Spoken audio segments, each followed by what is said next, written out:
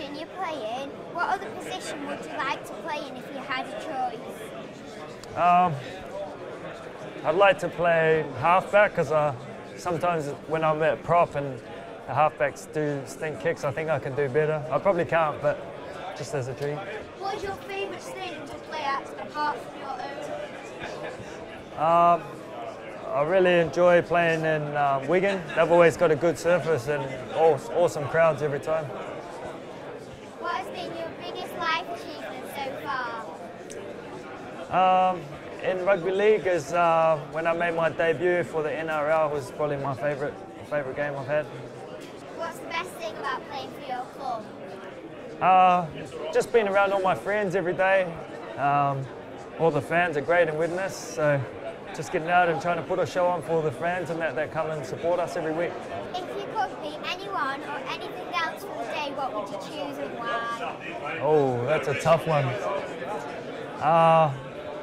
Maybe Eamon O'Carroll from our team, because you never know what's going through his head, so I'd like to be him for 10 minutes at least, just to see what he's thinking.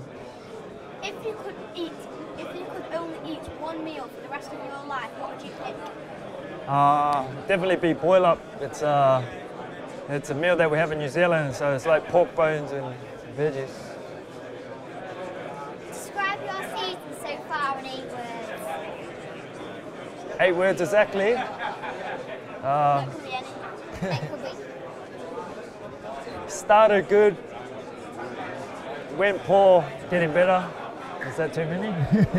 My favourite joke is, why was the sand so wet? Why? Because the seaweed. If you hadn't become a rugby player, what job would you have? I would be a farmer. I grew up on a farm, so I think I'll be stuck out on the farm, still digging holes and moving sheep.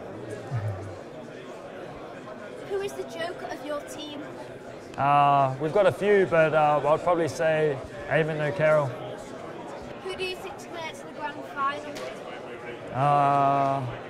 Widnes and